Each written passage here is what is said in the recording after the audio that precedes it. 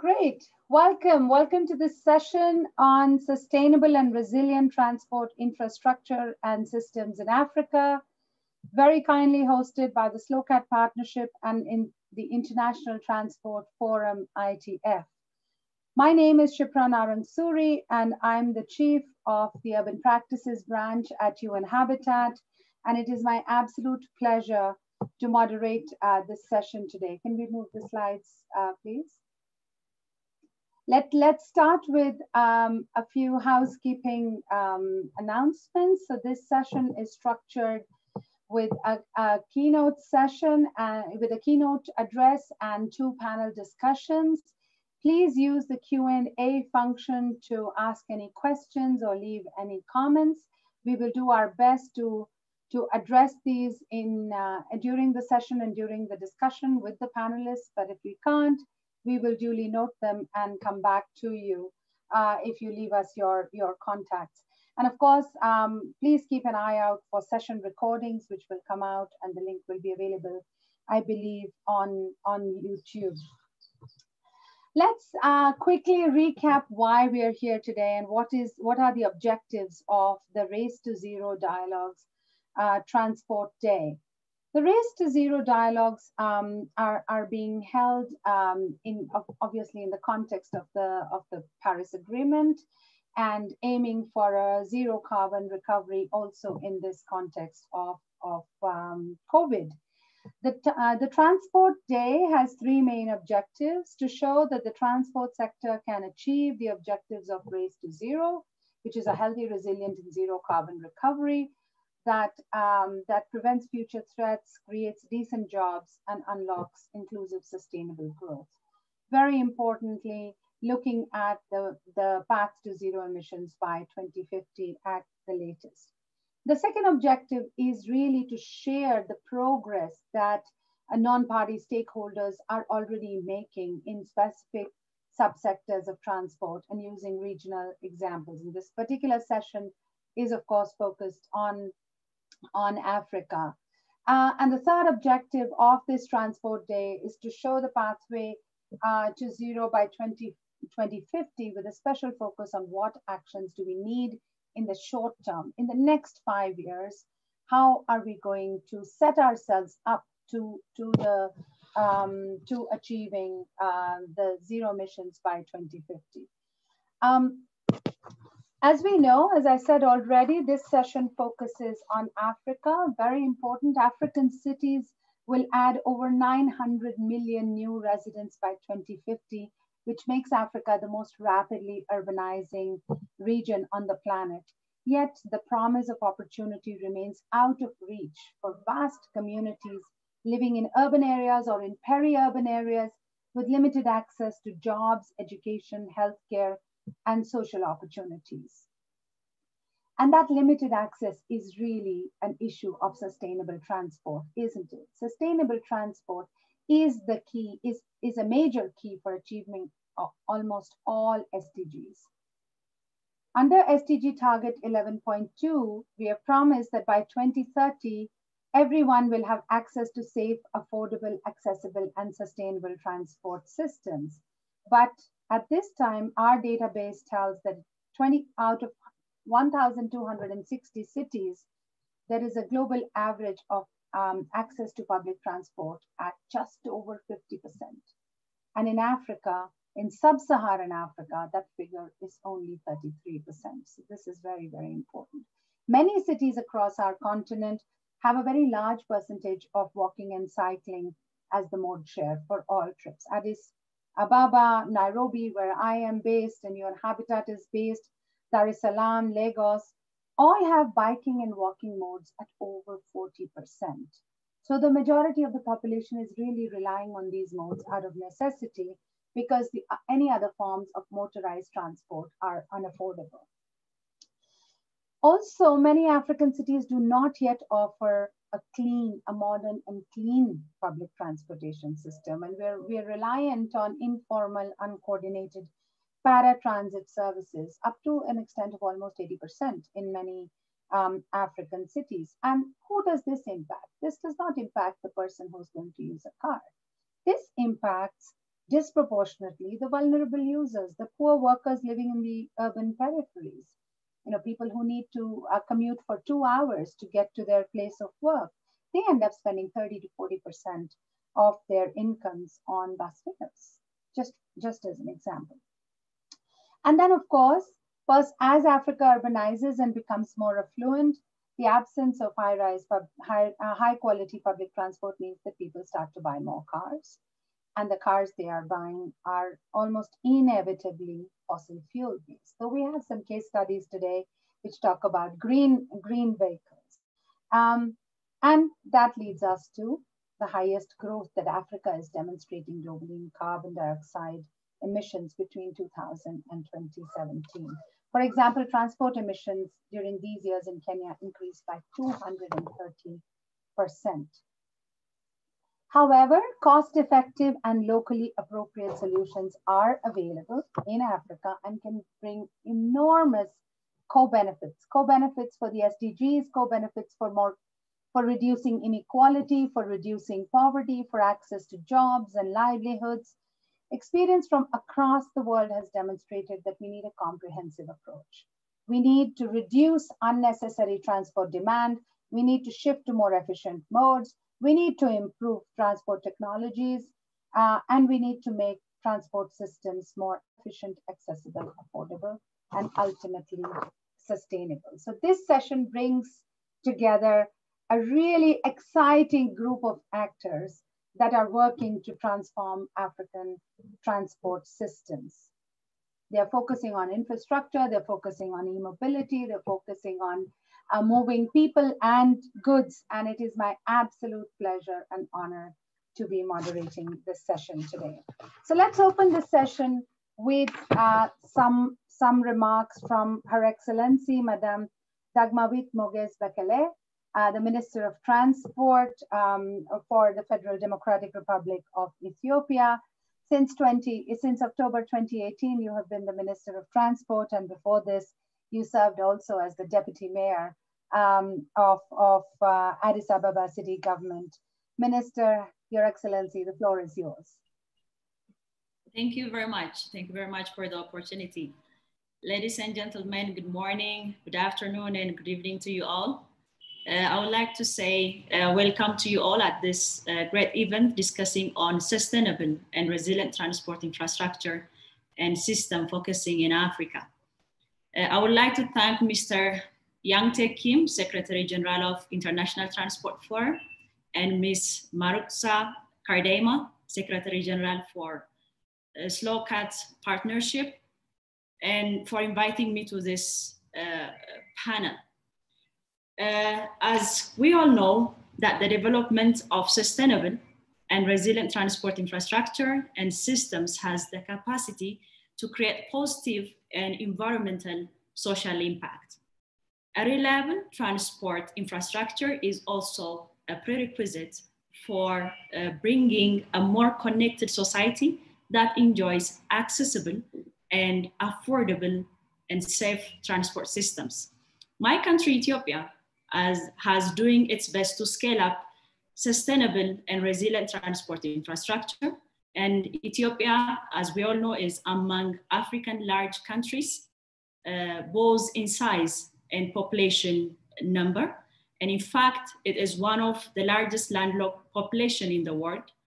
And in this context, our country, when we consider the landscape, the terrain is so much diversified. So the large size of the country, accompanied by its diverse natural and social settings, together with wider settlement patterns across the country, has made the provision of infrastructure very challenging. But despite all this challenge, during the past 20 years, we were able to construct nearly 144,000 all-weather roads and about 900 kilometers of electrified railway line and about 200 kilometers of express road. And in our 10-year transport sector indicative plan, which is starting this year in 2020 and which is expected to last until 2030, we have forwarded plans to increase our all-weather roads from 144,000 to 245,000 kilometers. And we have a plan to construct additional 4,000 kilometers of electrified railway line and also about 3,000 kilometers of express roads in 10 years' time.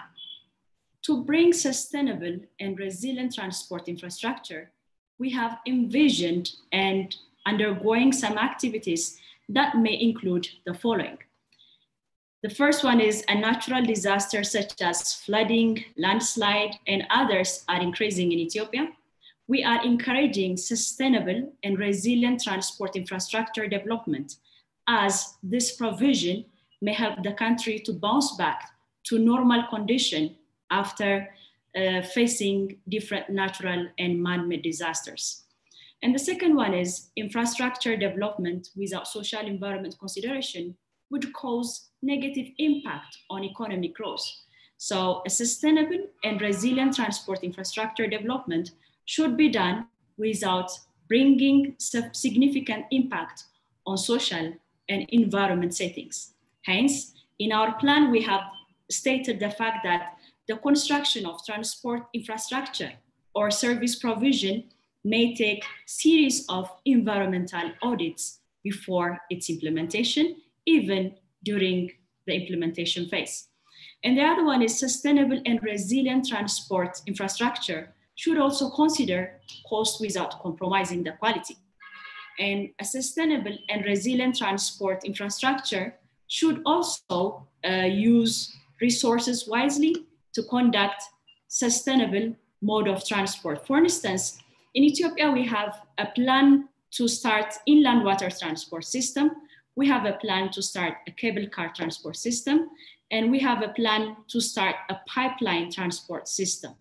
And all this is going to help us to shift the mode of transport from road transport to that of water and cable car and pipeline. And in this plan of ours, a significant step is going to be taken ahead so that we can save the environment in the development of different modes of transportation. And the other one is involving the private sector in the provision of quality infrastructure in a form of public-private partnership is one of the major significant policy shift that we have made during the past 2 years. And in doing so, we believe that the private sector is going to come and engage in a more quality service provision while they provide infrastructure that we requested them or that they are engaging themselves in. And the other one is we have a plan to increase the capacity of regional governments. We have a federal form of government. Previously, it used to be only the federal government which is engaging itself in the construction of roads, especially asphalt roads. But now we design a strategy on how we're going to classify the road types by differentiating those parts which is going to be done by regional governments and those parts to be done by the federal government. As regional governments are going to engage themselves in the construction, they will get a real-time data on how things are being done, and they will be able to fix it in a way that is not going to cost us a lot in terms of environment and different kinds of quality aspects. So engaging regional government is one of the major interventions that we are carrying out in this current situation. And the other one is encouraging Ethiopian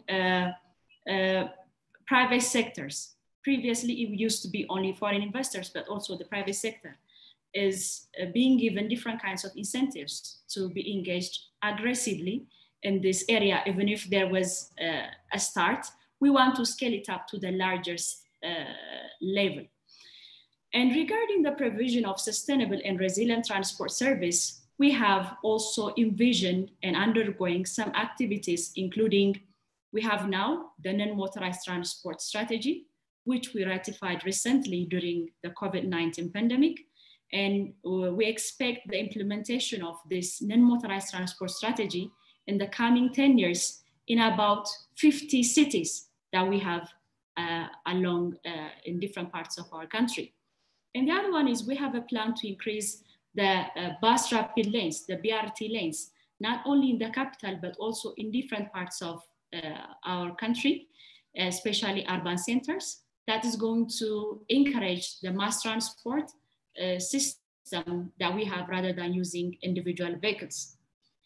And the other one is our ministry, along with different international and local partners, we are also exercising or implementing a monthly car-free days, and different private sectors and non-governmental organizations. They are helping us a lot to realize this.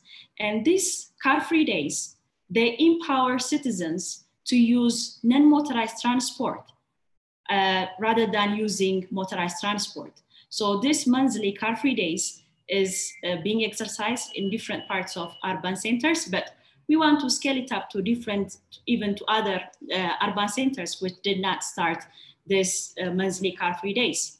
And as a country, we should leapfrog for electric mobility. And we are building a massive hydroelectric dam, which we are going to enhance the wide use of electric vehicles in our country. And we aspire to be a model for other African countries in this front. And my ministry is envisioning to promote green transport technologies in the country. And accordingly, we gave due attention and we started to mobilize different electric car assemblers and manufacturers. And we are giving them different kinds of incentives based on the policy options and based on the policy decisions that we gave to them in a form of tax incentives and others. So in the coming 10 years, we aspire to have nearly 1,500 electric buses which give service in urban centers. And we started to work on that as well.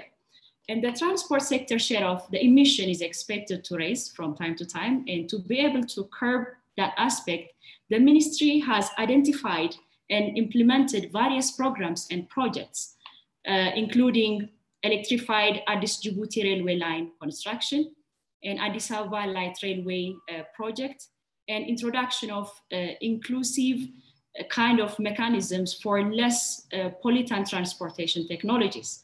And we are discouraging the import of second-hand cars to our country by imposing nearly 700% excise tax to discourage the import of second-hand cars. So this is the kind of measures that we are taking in our country.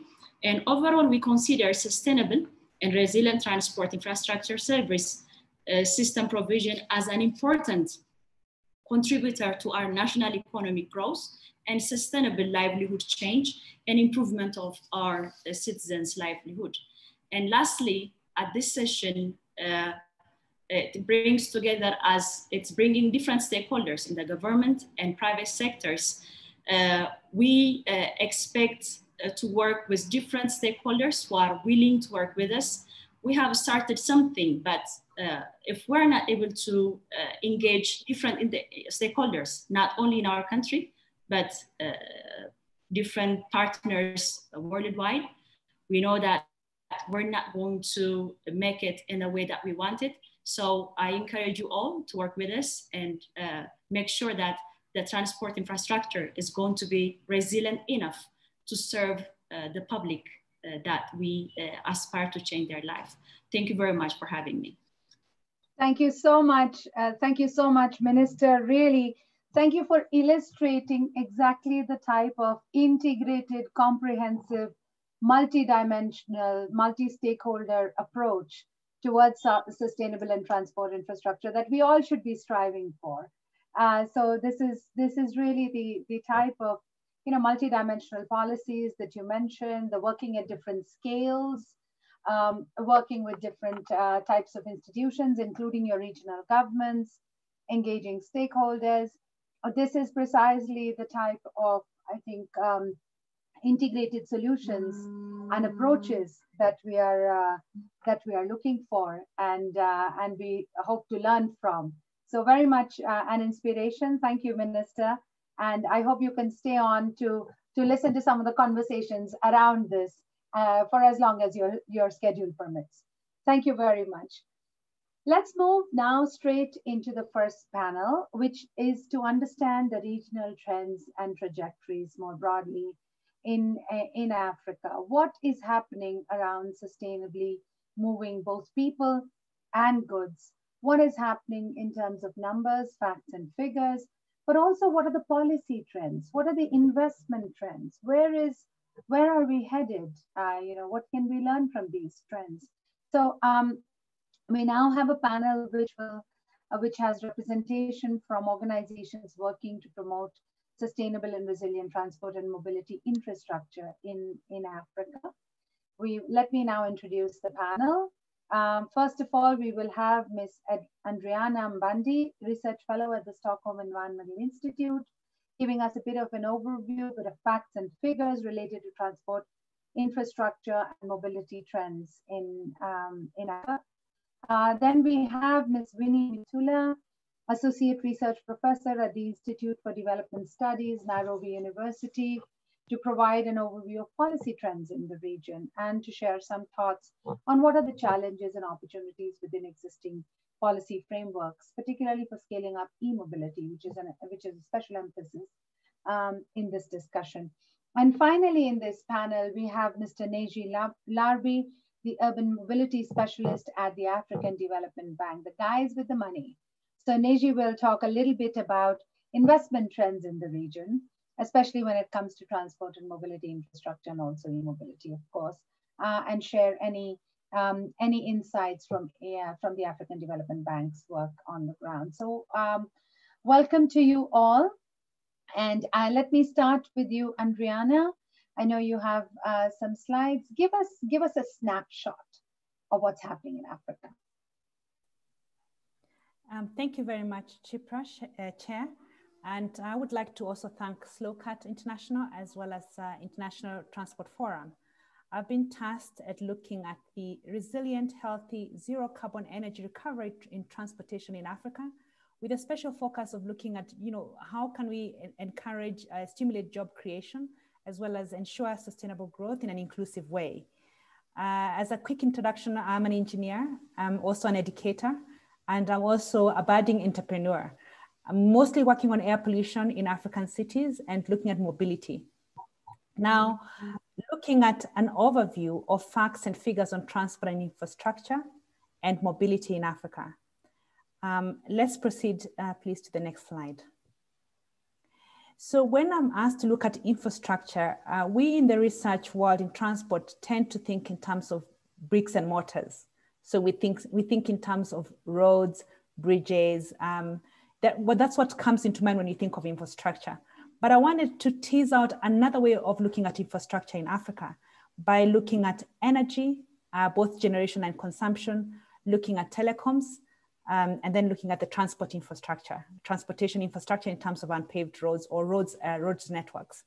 Now, in front of you, I'm hoping that you can actually see three figures. This comes from the International Energy Agency, Africa Energy Outlook Report of 2019. It is a very interesting report. It gives us a lot of facts and figures for Africa in terms of energy, but it also gives us case studies of different countries and what is the progress since the last report and how we can go forward. Now, the sub-Saharan trend is reflected in red. And if you look at the energy, now the reason I want to show you energy is because this drives our economies. We are here talking about sustainable transport, and we cannot have sustainable transport without thinking about energy. Energy consumption and production is captured in the Agenda 2063, the African Union Agenda 2063. Africa has one of the richest renewable resources, and yet, if you look at solar energy resources, we only produce about 1%. Again, another example of our rich resources is the global gas resources. Africa is accounting for 40%. So if you look at that first chart for sub-Saharan Africa in red for energy, there's no reason why our power generation has been static and not growing from 1990 to 2018. Now, another one I want you to look at is the telecoms. Think of cell phones, think of mobile banking. Now, when you think of that, I hope that in your mind, you immediately thought that Africa could indeed be a leader. This is because there's promising growth and uptake, both in mobile banking and mobile phone use. But there's high penetration in our markets, and this should be captured. As you can see in that chart, there's a tremendous growth and perhaps potential. And then last but not least, looking at transportation, our unpaved roads. I want to put to you that more than half of our roads in Africa are unpaved. In terms of transportation, we are still talking about inclusion and rural area transportation, where there's not enough infrastructure to transport our goods, our services, to travel to work safely in a clean way. So those three things might seem unconnected, but if you think of energy, it drives our transportation. If you think of telecoms, it's an emerging way to connect mobility in a sustainable way. And of course, we need infrastructure to leapfrog forward. Next slide, please. Now, this is a road, it could be in any city in Africa. It's, I think, a little bit apparent, those who know the number plates, they probably can't tell where this is. But I put it to you, this picture could come from Lagos, could come from Accra, it could come from Cape Town, it could come from Harare. This is a street. I took this picture back in 2015. What I found interesting, of course, and there's many things to take away from this, is that there's considerations of, when you think about mobility, when you think about sustainable transport, think about what comes to mind in terms of Africa and where we could go from here. We could go away from unsafe roads. When I look at that road, I'm seeing mixed road users. I'm seeing motorcycles in the same way with pedestrians, in the same road with potholes, sewage, and I'm seeing a road that is congested on one side, not congested on the other side, meaning that there's a poor transport planning and even usage of the road.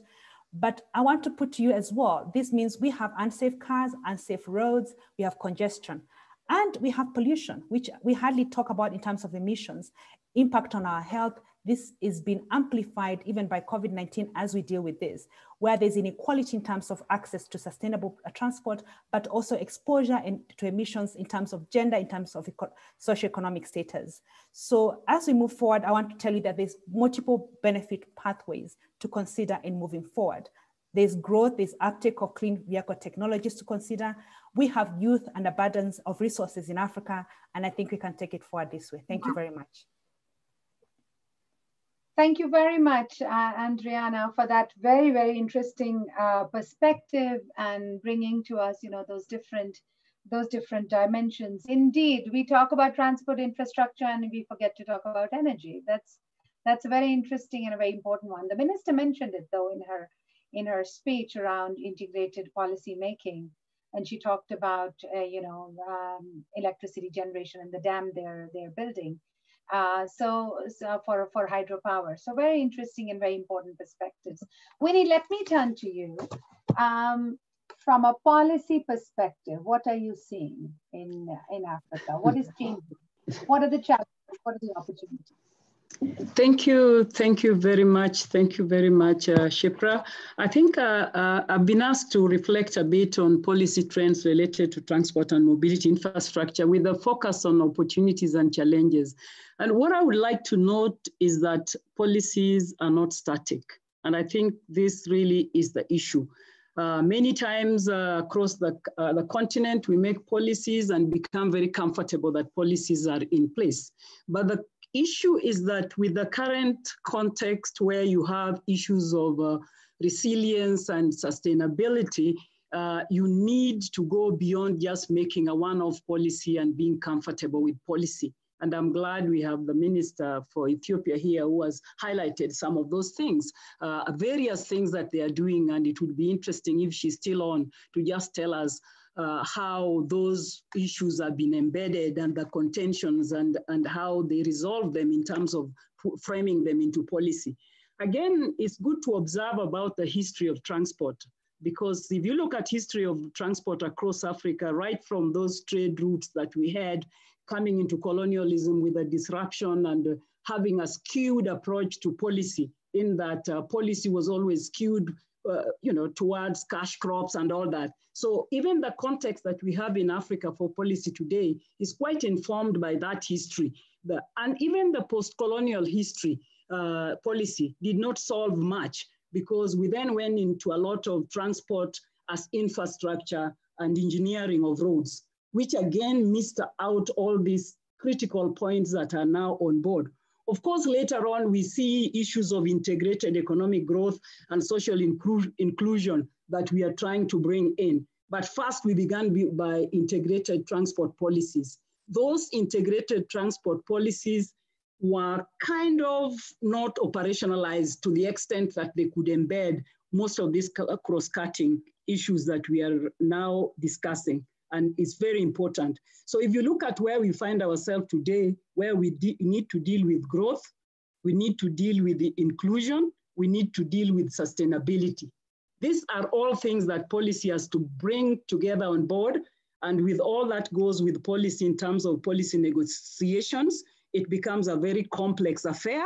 Issues that we are now bringing into sustainability and transport, whether it's BRT, whether it's light rail, whether it's electric vehicles, all these things are simulations that must be done.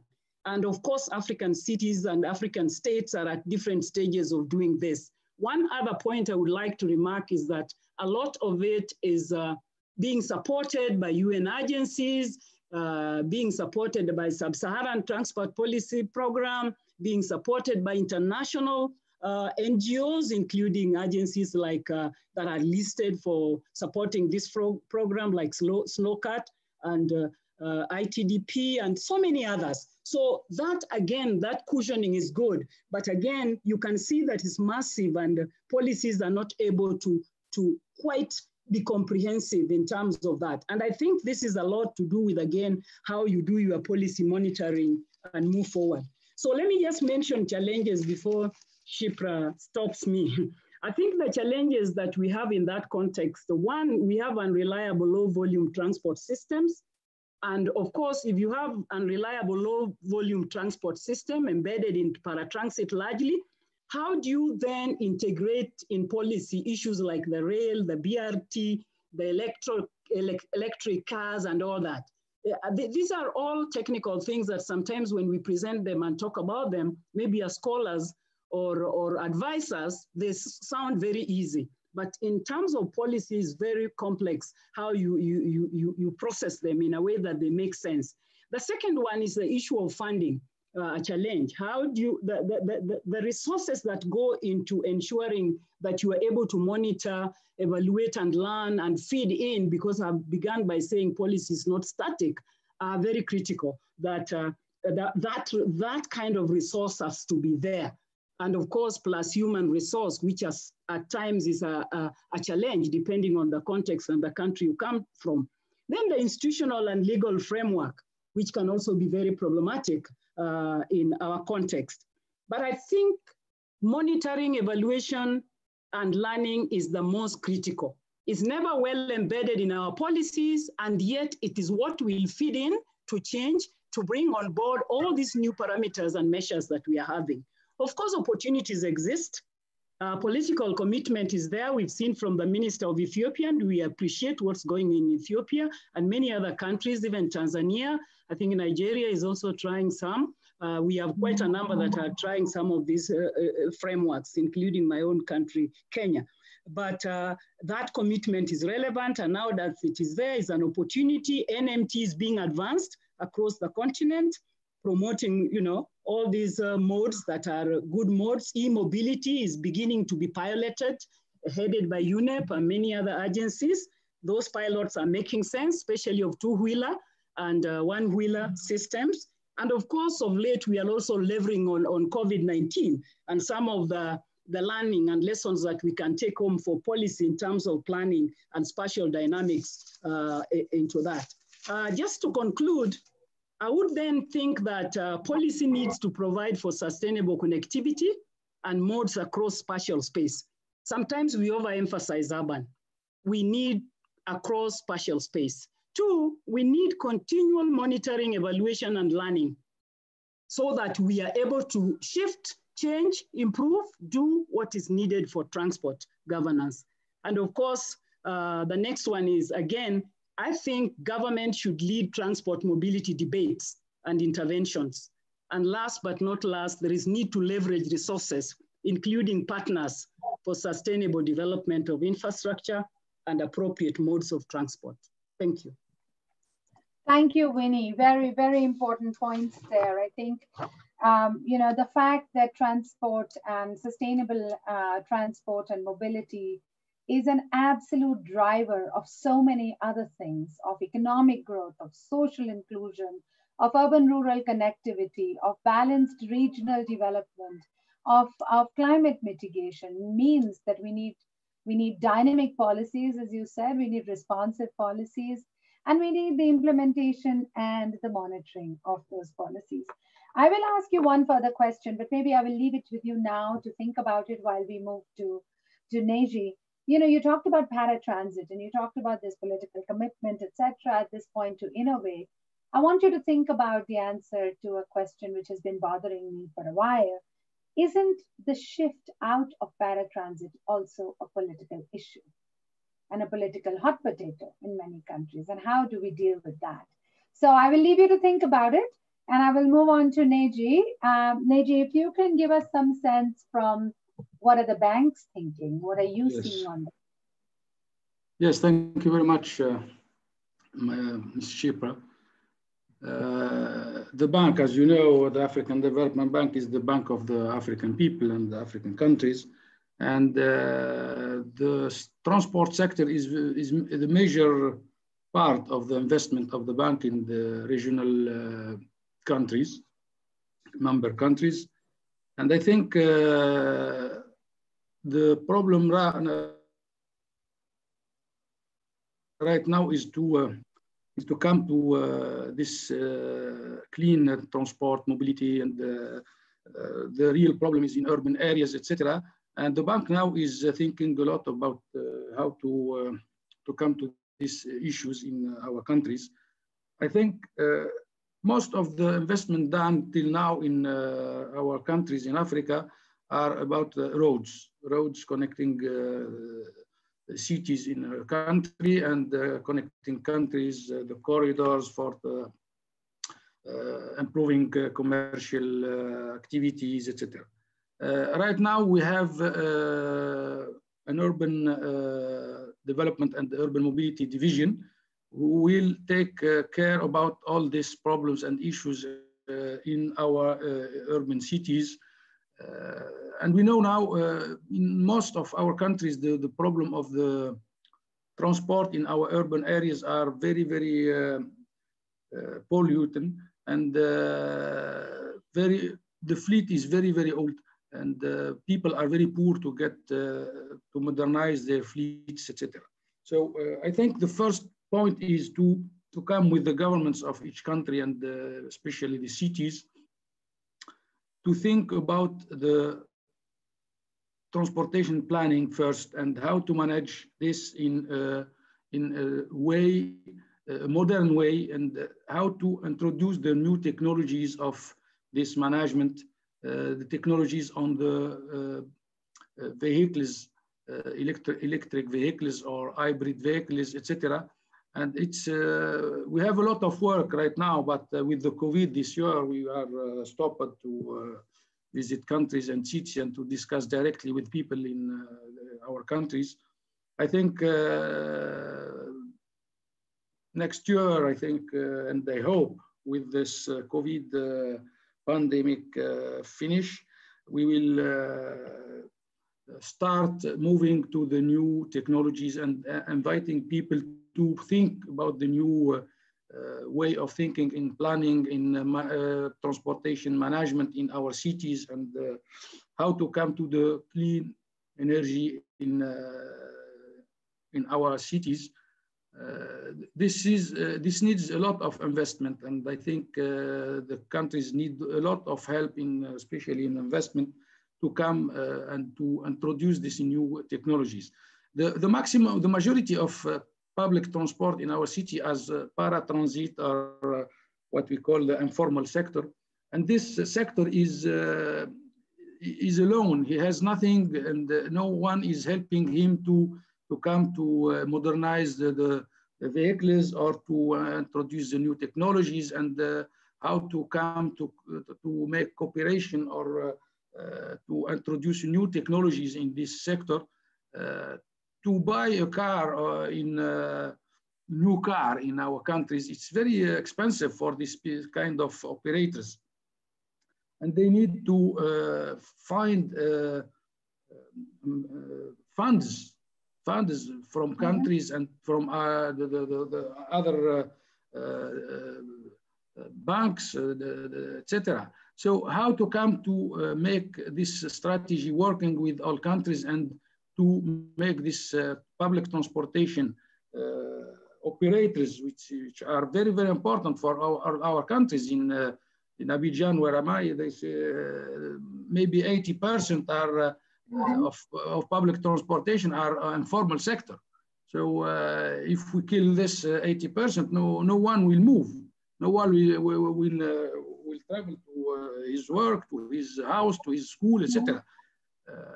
How to come to this? I think this is the challenge for the African Development Bank in the future years.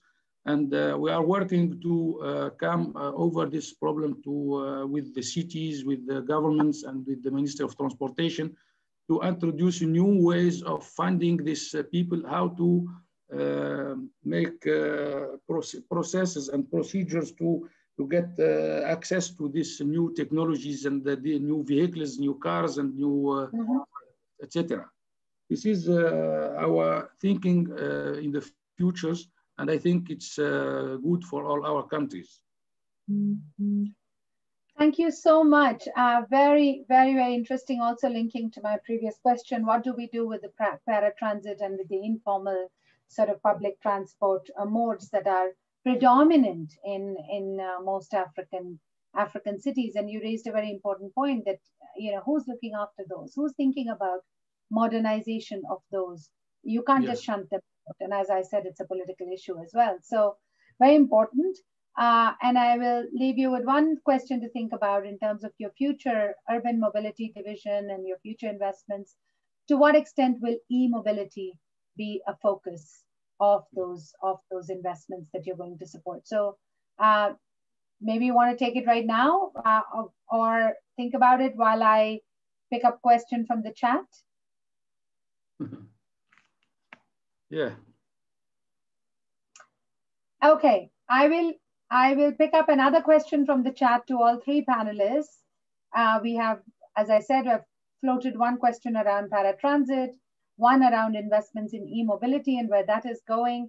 And there is a question from the chat which says, where does resilience fit in here?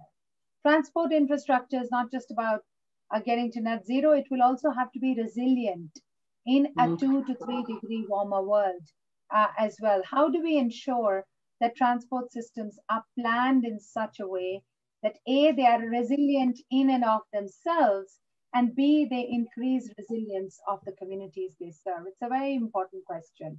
If anyone would like to, Winnie and Diana, Neti, would you like to touch upon any of these questions? Yeah. Particularly the last one? Yeah, let me just touch upon this issue of paratransit. I think I like to see these modes in Africa in a hybrid lens. I think it's more, even if we have to shift, there will be a phase where we just need to take the hybrid approach. And this is not very different from informal sector, which some years back, Africa thought would do away with and never went away. So the paratransit should be seen in the same context and is more of how do we improve them? For example, if we are now improving fuel emissions and standards, whatever, how do you improve the ones that are still in space? It would be very interesting to hear how Ethiopia is dealing with those many of those their taxis that I've always boarded when I'm there, and they're really. So is it discarding them? Is it renewing them? What do you do with them? And I foresee a phase of transition, and this transition has to be luring and has to be there has to be an incentive why one moves from one to the other, because there is a logic within which the paratransits operate, and that's why they are winning. And even if you take the motorcycles that are now in place, they are not any better in terms of operations, but they are fulfilling a demand. They are fulfilling a demand, a need, but the operations, the level of safety is just horrible. But they are there, almost replacing maybe the other known paratransits that we knew. So I think it's more of using a hybrid lens and seeing how to manage the hybridity as we move to an ultimate which we don't know. Thank you. Thanks, Winnie. Thank you very much. Andriana, any thoughts on these questions around resilience? Thank you very much. I think the way I look at this is that what we tend to do in a lot of the infrastructure, given the capital expenditure on them, is to go business as usual. But as a researcher, I put it forward to you that there is a way to answer some of these questions 2 to 3 degrees in terms of scenario planning. Can this scenario building be used in terms of planning for infrastructure, in terms of maintenance, in terms of looking forward the full cycle of infrastructure? But then as well, include all communities and all different disciplines in the planning and the maintenance of infrastructure. That means co-production of the planning, instead of people working in silos, working better, integrating all these different communities and knowledge so that we have an answer as to what happens, or at least as it is happening now, how can we mitigate it? Thank you, Shipra. Thanks, Andriana. Neji, you have some thoughts on how we're going to finance this resilient infrastructure from, what the questions that have been raised, and also a little bit on e-mobility, if that's a focus for the bank? Yes, from the experience, we have a lot of problems with the governments, that people, the paratransit operators, they don't have any, let's say, they have to buy the car in the price in the market. So nothing from the government gives them the opportunity to get this car at a lower price, and they pay all the taxes in each government. So I think case by case we need to talk to the governments and let them be implied in the financial part. That means if they reduce the taxes for this type of vehicles and give loans for these operators at low rates, etc., we can improve the quality and the access to the electric vehicles or hybrid vehicles, etc. So we are looking to that, but it's a question of discussing with the governments and to check how much they can give to these operators. This is the way to introduce this good quality and new technologies, I think. Absolutely, absolutely. And just to say, I think it comes down to, as you said, it comes down to really identifying feasible business models.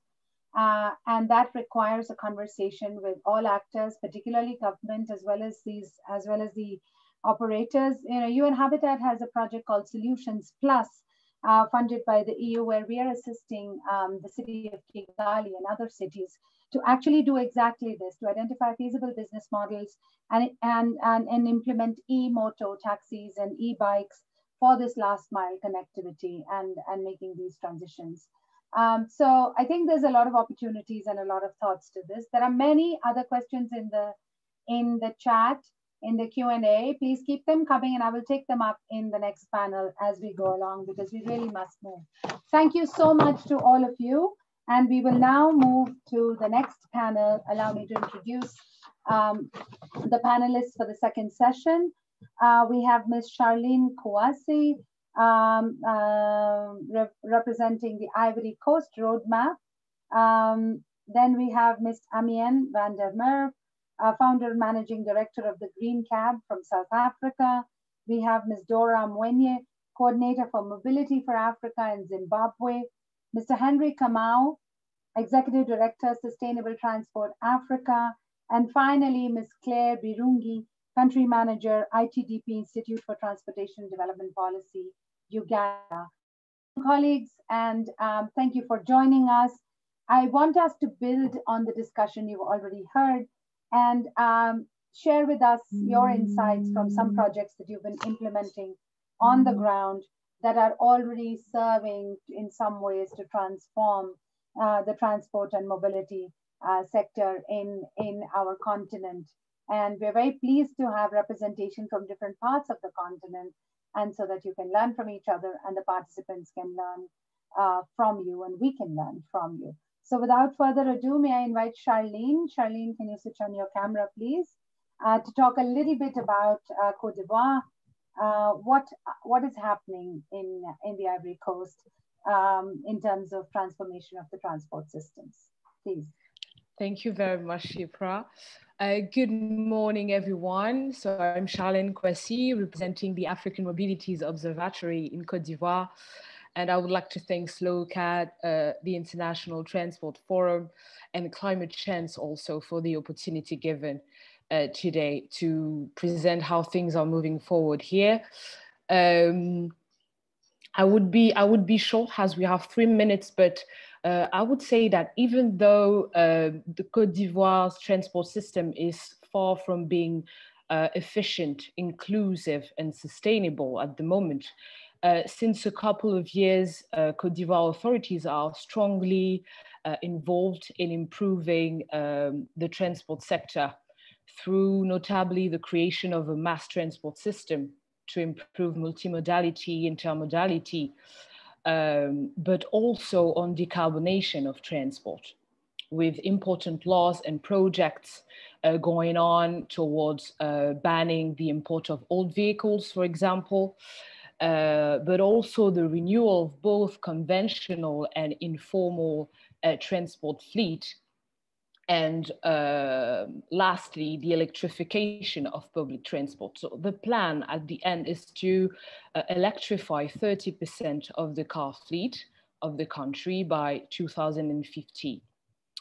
I don't know if you heard about it, but the light rail and the bus rapid transit project, and as well as the reinforcement of the existing water transport lines are one of these examples. So a lot of things are going on, and we hope that it will be implemented and monitored well. Concerning the sustainable mobility roadmap, we are really honored and proud to have led this project with Climate Change and PPMC, which is the Paris process on mobility and climate, with the Ivorian Ministry of Transport, supported by Michelin Foundation. And we have started to work on this roadmap to really guide the decision makers, in making policies towards sustainable mobility in the country. It is an interesting project that has followed the Moroccan mobility roadmap in Africa, which is the first mobility roadmap. And Côte d'Ivoire is expected to be the second country to have such an important document. So to help building strong policies for better and greener transport, both on national and local level. That's what is a major change. I think that it will also inspire other countries to do the same. I know that Kenya has also engaged the same process. And it is very important for us and essential to have local perspectives to address transport sector and climate change issues, taking into account the constraints of transport ecosystem. It's to improve the condition of mobility for people, but also for goods. So that's why this process has been so important, and elaborating with non-state actors such as NGOs, companies, startups, and experts, alongside with the government to share a common vision of mobility by 2015 Côte d'Ivoire. I don't know if I have much time to get more. No, I don't have much time. So if you have any question on the process or the next steps, I will be happy to answer it. Thank you very much. Thanks, Charlene. We'll come back to you a little bit maybe on the challenges that you face. Okay. So think about it for a second as we move through the panel, but I would like you to perhaps highlight the challenges in developing. The challenges, okay, no problem. An integrated roadmap, a multi-dimensional, multi-stakeholder roadmap. Let me, in the meantime, move to Amiene van der Merwe from Green Cabs South Africa. Amiene, tell us what Green Cabs South Africa does and how it is combining many objectives, the green objective, the transportation, the mobility objective, and the empowerment and social inclusion objective. Please, the floor is yours. Thank you kindly, Shipra. Just a kind of a qualifier right from the word go is that it is entirely a private sector perspective, not a government perspective. Or yeah, it's good. We want it. Excellent, excellent. So our journey or our race to zero pretty much started a decade ago. And if I say ours, myself and 4 other women who started the Green Cab and starting a transport company in the middle of an ecological recession, we very much knew it couldn't be business as usual. If you can put on the first slide, please. Next one, I mean, yes. So we knew we had to go the extra mile to take responsibility for our footprint and to ideally reverse that slide into ecological debt. So as you'll see on the slide, we were very pioneering and deployed various devices and technologies and alternative fuels such as biodiesel, used cooking oil, liquefied petroleum gas, as well as various devices, tailpipe devices, a blade we imported from Brazil, fuel additives, product called Envirox, as well as a secondary diesel particulate filter. So that is saying, so if we don't have clean vehicles yet, what can we do in terms of technology to at least reduce our footprint? And what we subsequently did over the past 10 years, primarily operating in the event sector and business travel, is, for instance, with an event, we've serviced consecutively the last 4 World Economic Forum on Africa event. We use non-green vehicles. We don't even have Euro Spec 6 vehicles in South Africa. And we log the kilometers very diligently and then compensate in full and issue a green transport certificate. Next slide, please.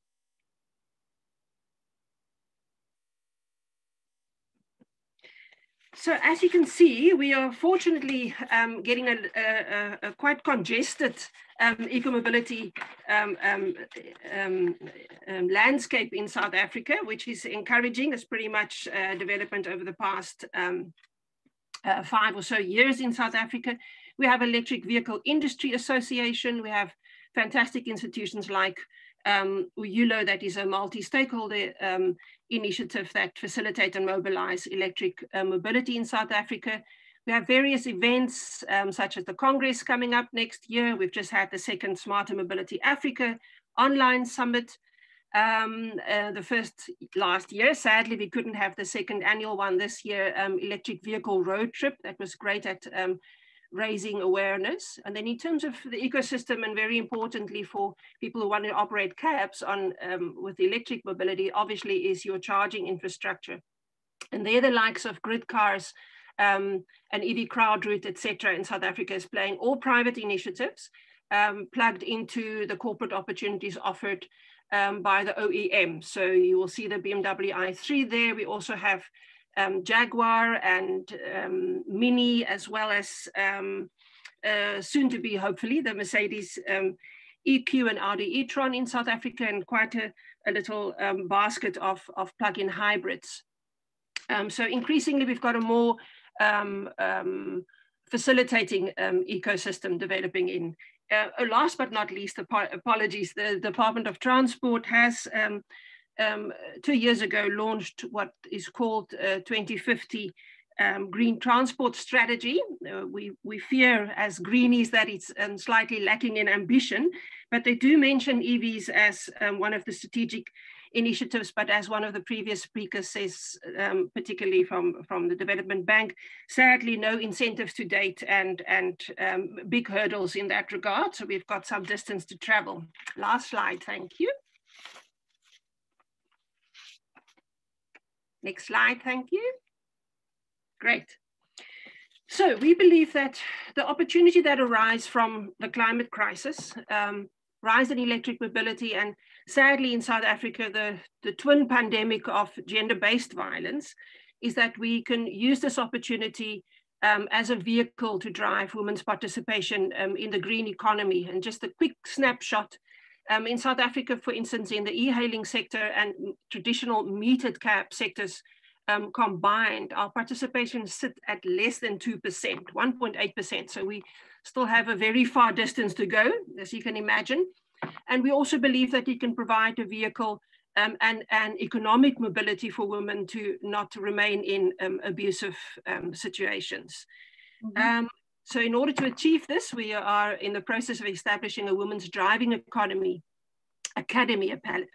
apologies, because we would need to address systemically why women is so absent in the sector, and one of the major factors obviously is financial barrier. So if we teach women to drive for free and then plug them into sustainable livelihood opportunities servicing corporate contracts, we believe that that is a way to go, and it'll be one of the so-called co-benefits that the minister referred to, and we will make inroads into a traditionally very male-dominated sector. Thank you. Thank you so much. Really, I mean, talking about using, one entry point, but then, developing multiple co-benefits and multiple opportunities out of that one entry point. Thank you very much. This is why we need the private sector on board for the innovation, for the out-of-the-box thinking, and for the persistence. I think that's very important. Thank you so much, Amiene. Again, I think there are some questions coming into the chat, and I will take them up in a second. But let me move on to Zimbabwe. Dora, tell us a little bit about what you do with Mobility for Africa, and what are you doing in the e-mobility space around bicycles, around two-wheelers, three-wheelers, etc. Okay, how are you, everyone? Thank you for having me.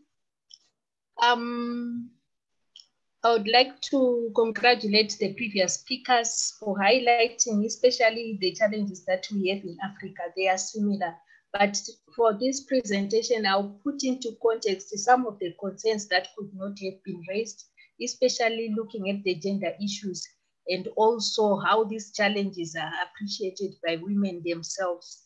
And also we are departing from the norm of urban mobility, going into rural mobility. As one of the speakers said, we should look at mobility, not only concentrating in the urban areas. Next slide, please.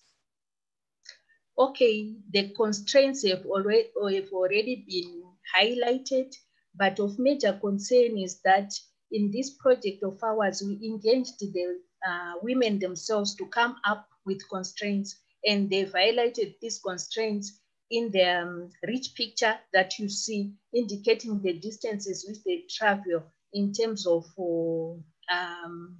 acquiring services. And also of interest is in that on reviewing literature, we find that not much has been researched upon in terms of gender and transport in Zimbabwe. Yet women, they contribute a lot as they also travel a lot. And as Zimbabwe, we aim to reduce greenhouse gases emission by 33% per capita. So there's really need to consider women who are the major uses of transport and who travel more using the road. Next slide.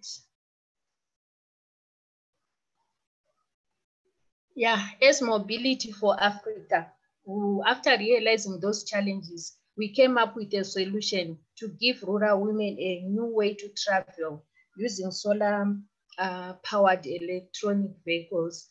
And the processes that we did were engaging the communities themselves through consultations throughout the project. And we also managed to establish a solar station in the rural communities, which provides batteries where women can exchange for a fee. Somebody was asking about profitability and ability to pay for services. And we also train the women and provide technical backup for the three-wheeler. We are using a three-wheeler, which we call Hamba. And also we have got a robust monitoring and evaluation system. Somebody said for transport, we need that, and which uses both quantitative and qualitative aspects. As you can see from the slide number 5, where we have got a tracking system. Our aim of doing all this is to come up with a business model so that the women will find businesses and which are anchored on the tricycle. Right now, we have got a model indicated. We are now at the stage of testing and providing business concepts. Next slide. Next slide, please. I will now just highlight some of the outputs that we have managed to have as a result of introducing the three-wheeler in the community. We have got 3 business enterprises, one that is providing transport service, and the other one which engages women in buying and selling within the community, and the other one which is in agriculture. These enterprises have improved women's livelihoods.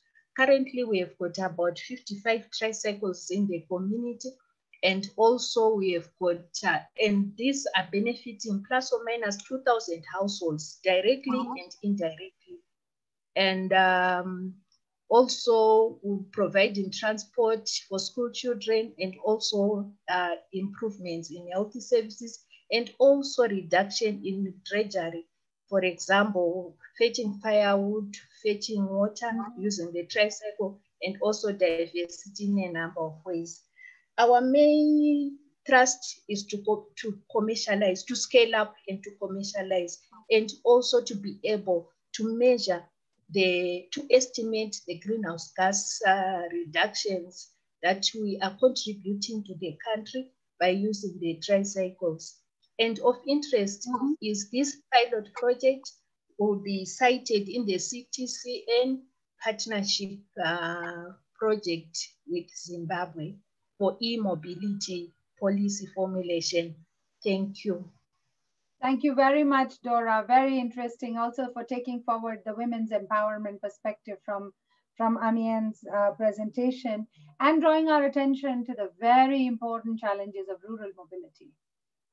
So thank you very much for that. Let's move on to Henry Kamau, who's the Executive Director of Sustainable Transport Africa. Henry, what are you seeing in terms of the scaling up of electric vehicle infrastructure in Nairobi and other cities in the region? Floor is yours. Okay, thank you for the introduction. Yeah, Henry Kamau, Sustainable Transport Africa.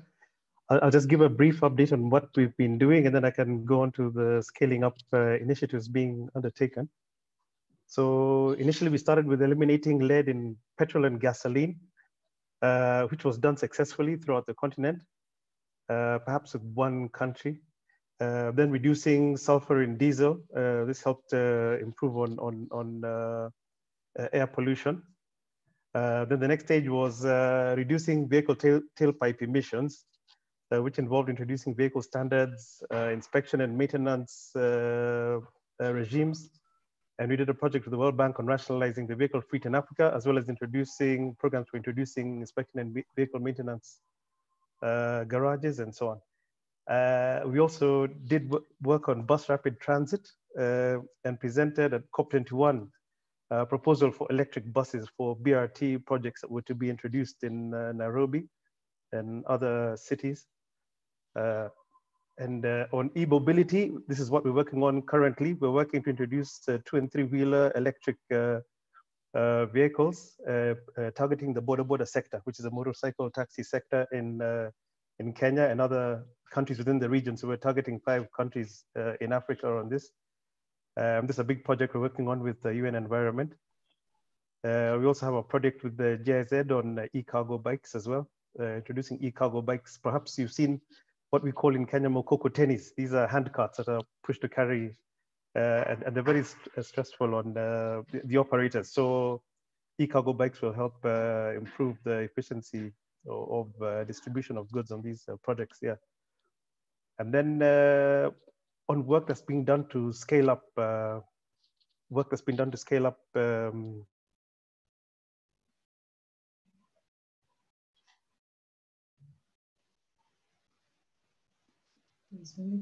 Oops, is it only me, or have we lost Henry? We lost him. We are losing him. So we're going to use about Sorry, we lost 75% of you our... for a second, Henry. Ah, okay, okay. Am I on there now? Hello? Yes. Yes, we can hear you now. Oh, you can hear me now, right? Yeah. And the video isn't there. Okay, I don't know what's happened. Okay. Wow, okay. Okay, should I just continue? And we can hear you and see you. Please go ahead. Oh, you can see me as well. Okay, let me continue. Okay, yeah. So, so Kenya generates excess renewable energy. So the country only uses about 75% of what is generated. So there's a lot of work being done by Kenya Power. KenGen, they're trying to look for how the additional power that's generated can be absorbed. So Kenya Power, KenGen, and CAPS are all working out to roll out vehicle charging infrastructure in the country to try and scale up the adoption of e-mobility in the country. African governments are also increasingly supportive of electric mobility, as they realize that fuel imports comprise the highest single commodity import item for many African countries. And this bill can be reduced by scaling up e-mobility. So for example, Kenya reduced excise duty on vehicles powered by electricity only to 10% from 25%. So governments are realizing the benefits of this. On e-mobility, both public and private transport has the highest impact on reducing urban air pollution. And this would also improve air quality as well as public health. Funding is also a key issue in the rollout of infrastructure. However, there are a few funding opportunities starting to open up for the rollout of EV infrastructure on the continent. Yeah, and just to note, hybrids and plug-in electric vehicles have formed a substantial portion of used vehicle imports. I think over the whole continent, there's quite a number of hybrid vehicles that are coming in. And there's also full battery electric vehicles being imported as used vehicles, mainly Nissan Leafs. And there's a couple of Teslas also finding their way to the region. So the continent is getting aware of the benefits of electric mobility. And the uptake is starting to build up slowly. Good. Yeah, that's very good. Thank you so much. Thank you for that perspective. And there are, colleagues, there are a number of questions coming into the Q&A. While you're listening to your colleagues, if you want to go into the Q&A, there are particular questions that are being asked of particular presenters, including some people asking for your contact details for further conversations. So please do go into the Q&A and you can type your answer there. Or if there's a particular question that you want to pick up in the final Q&A discussion, I'll be happy to give you the floor. Let me move now to my last speaker, Claire, from ITDP in Uganda. Claire, last but certainly not the least, building on what Henry said, tell us a little bit more about the potential for the uptake of electric mobility in Africa, particularly in the paratransit sector as well. And how does this link up with the larger question of integrated design, urban planning and design solutions? The floor is yours. Okay, thank you, Shipra. I hope everyone can see my screen. We can see your slides and we can see you. Okay, so I'll just go straight onto it. I think I just wanted to paint a general picture of the mobility. I was giving a case study in Uganda. Of course, like many speakers have already mentioned, most of our transport in Kampala city is mostly pedestrians, border and mini bus taxis, most of which the border and the mini bus taxis take a bigger percentage and are currently polluting modes. As you can see, there are the mini bus taxis and the borders. So these are the key areas I think that that need to be made to clean through electrification. And there's some practical works that we are doing in Uganda, some groundwork. The government of Uganda is now working on how we can engage the paratransit sector to basically move from the low occupancies to high capacity clean vehicles. And there's also some good initiatives in the motorbike sector. So the motorbike sector is very important in Uganda right now. And like during COVID, once they increased the vehicles are moving at half capacity, so the public transport fares are really high. So majority of the people have now moved to the motorbikes, whose prices did not change. So we are seeing some works on the motorbikes being electrified. And then also there is some works being done by, it's a local company called Chira Motors, where they have designed some purely electric buses. They're also on the move to design solar EV charging stations. They have already put up some of their buses. On the bottom right is one of their buses that is completely electric and has been moving, I think, for about 3 months, more than 3 months or a year right now, and they're looking to scale up on these initiatives. So these are some of the good groundwork initiatives that we have in Uganda, sorry. And then on the bottom right is the role of, we have the electric vehicles, but we also need to create the spaces for them to be able to move more people into public transport and reduce the need for the private car usage. But it's also important that the last mile connectivity and the urban spaces also provide safe spaces for people to be able to walk and cycle. Thank you. Thank you very much, Claire. Very, very good to see the different kinds of initiatives and innovations being piloted. And I think that's very important. We have only about a few minutes. So I want to flag 2 or 3 questions from the Q&A and maybe give you a minute or so to respond. Whoever would like to take it up, not necessarily everyone taking up everything. I think there is an important question around used cars, which a number of you flagged as a policy change that is happening in many countries. You're banning the import of used cars, but Hiten Parmar is saying the used car market in Africa exists because of affordability access. The outright ban of used vehicles in Africa doesn't resolve that problem, but rather, can we not create a more favorable environment for used electric vehicles to come into the market? Henry, you touched upon some of the tax breaks and issues. So perhaps this one is for you. Just hold for a second. I want to flag that. And also linked to that is a question around electric vehicles remain quite expensive, because of, and because of the way they're built and the specialized expensive rare earth metals they use, there are embedded carbon emissions. So is it really a good option? That's a bit of a challenge to us. Is that really the way to go? Then I think there is one other question which Winnie said you might want to answer live, which is, could public-private partnerships be the solution for construction of big infrastructure? So Winnie, if you'd like to take that question, that would be good. Charlene, I already wanted to hear from you a little bit on challenges that you faced in your roadmap development. Then there is another question on hybrid and electrical vehicles, the challenges of deficit of local skills, to maintain them, and the high cost of replacement batteries, etc. What are the actions? It is an integrated solution space, really, if you want to encourage electric vehicles. How are those being encouraged? So let me give the floor to whoever wants to go first. No more than 30 to 45 seconds for your answer, please. Why don't I start with Winnie, who's already there online? And, Thank you. And then we go to Henry, to Dora, and to the others, whoever wants to come in. Winnie, you go first. Yeah, 1 minute max. Yes, I just want to acknowledge that public-private partnerships are good, but they are very complex. They need skills and political commitment.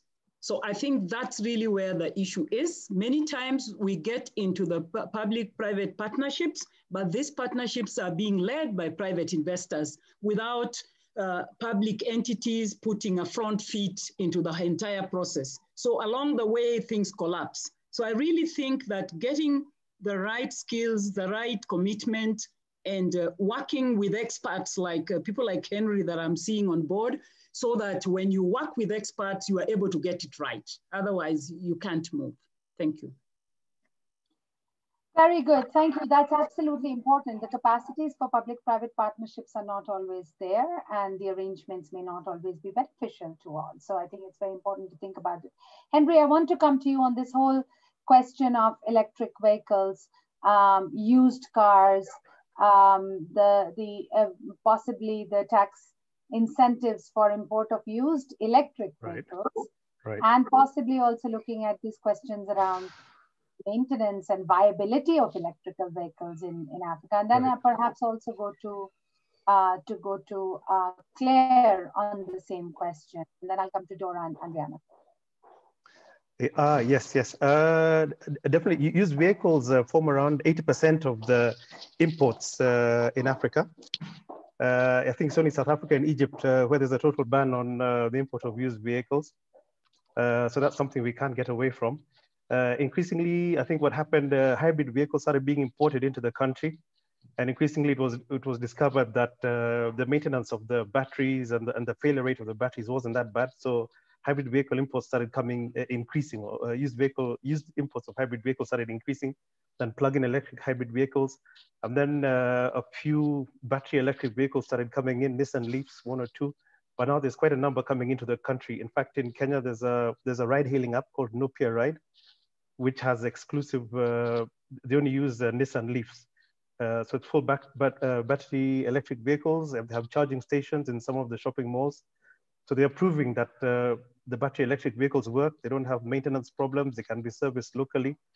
And the other benefit is that the maintenance on battery electric vehicles is absolutely zero on the drivetrain. There's no maintenance on the drivetrain as compared with an internal combustion engine where you have to service it regularly and so on.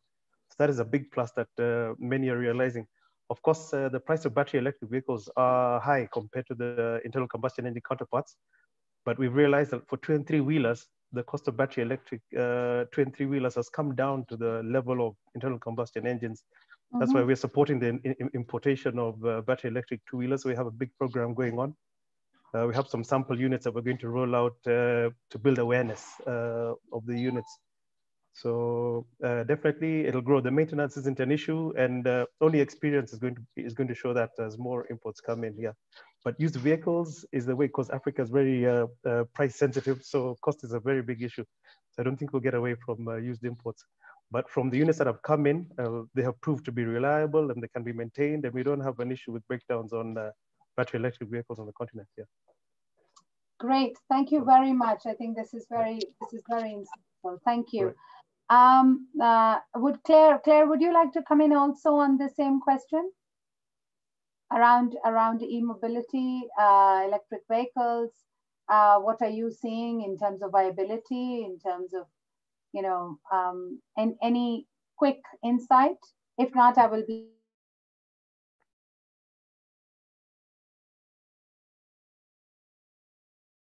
Hello.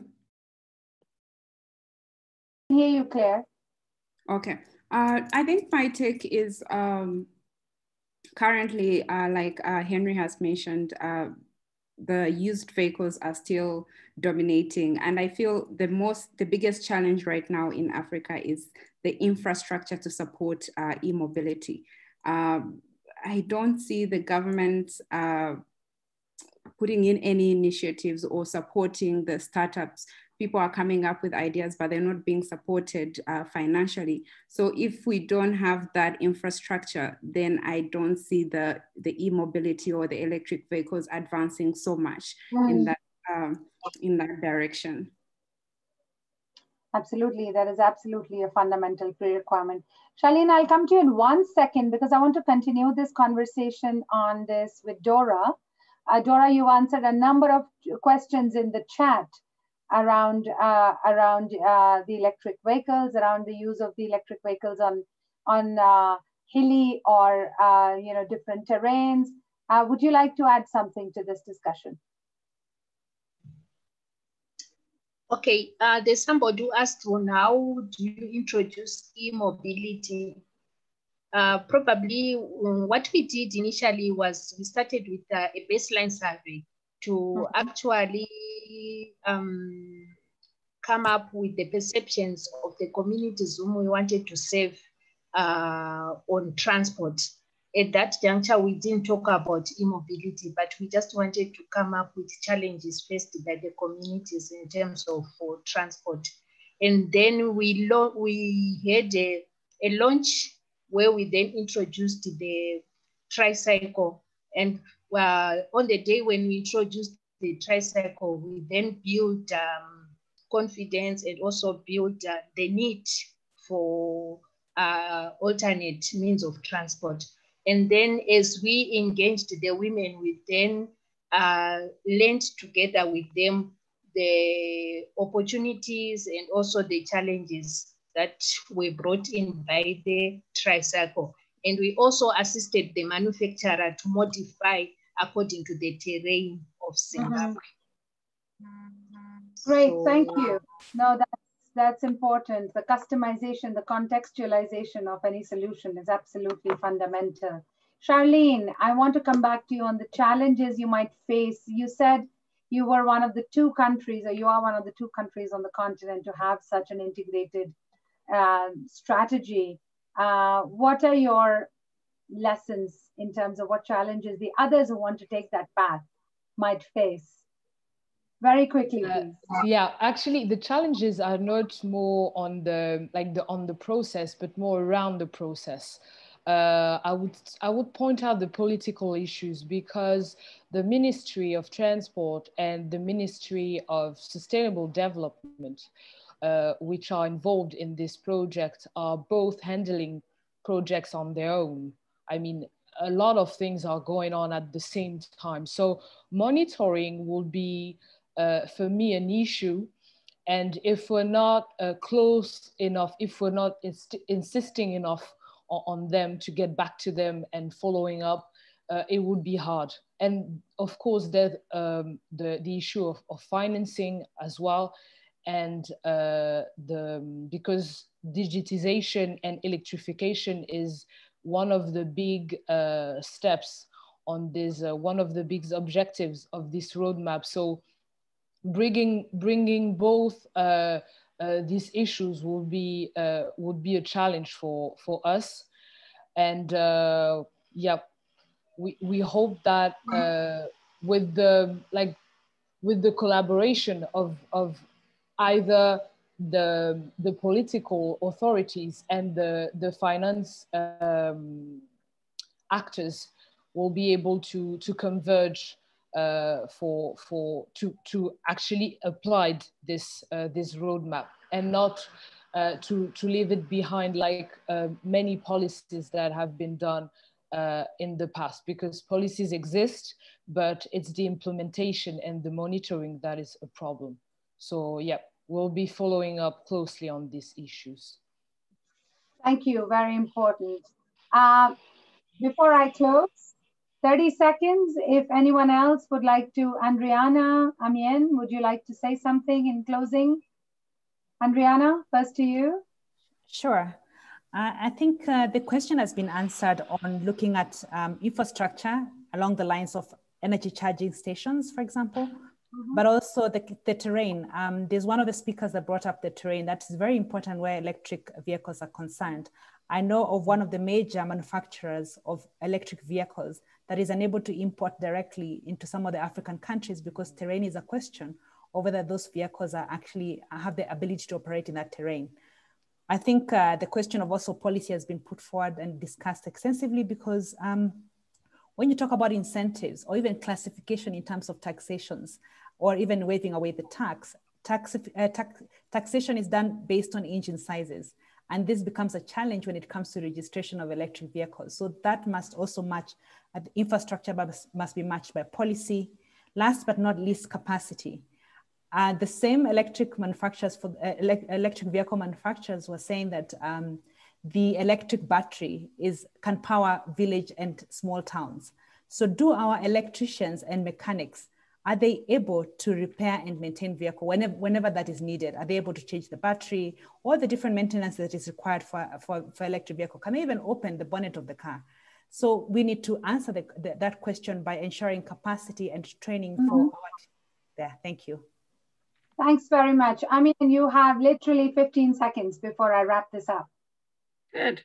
I have faith that we will seize the opportunity to drive back better, because it's now or never in a way. But I can just quickly quote the statistics from Uyulo. I see Mr. Hiten Parmar is also online. And there was a question that was asked, Sipra, about the greenhouse gas emissions as compared to, so a reputable study that was undertaken by them said that in South Africa, it is particular to our fuel mix and how clean or dirty it is, if we were to move Euro 2 vehicles to Euro 6 specs, which we're not, we can achieve a 12% saving. If we charge with the existing Eskom, it's our national supplier that is coal-based for the most part and quite dirty, EVs charged by Eskom can achieve a 34% saving, and EVs charged by renewable energy obviously up to 67%. So I just wanted to clarify that, because often people say, oh, but what if you use your dirty electricity? So that despite we still achieve a significant saving. Thank you. Thank you for flagging that. Absolutely. There is no reason to say we will not make the shift. I think it's important that we make the shift. We find the right solutions. Thank you all. The potential is huge. The innovations are there. The question is scaling up, and scaling up, we've heard about the importance of policy, the importance of business models, the importance of fiscal incentives, of institutional capacities, of implementation and monitoring arrangements, and very important, the absolute significance of bringing together different actors, different stakeholders, whether it's the private sector with a big P, whether it's the private sector with a small p, whether it is the community groups, the stakeholders, national governments, local governments, regional governments, innovators, startups. This is really the space for us to be engaging in if we want to leapfrog the old technologies, leapfrog from unsustainable solutions to a sustainable and resilient transport and mobility future. I must say thanks. I must also say a big thank you to SLOCAT and to ITF. There are some very complimentary comments for you in the chat, saying this has been a very well-balanced panel, and a panel with so many women, typically not seen in a technical discussion. So very much appreciated SLOCAT and ITF for pulling us all together. And to each one of you, keep doing the great work, keep collaborating, keep reaching out, and we will win this race together. Thank you very much. Thank you.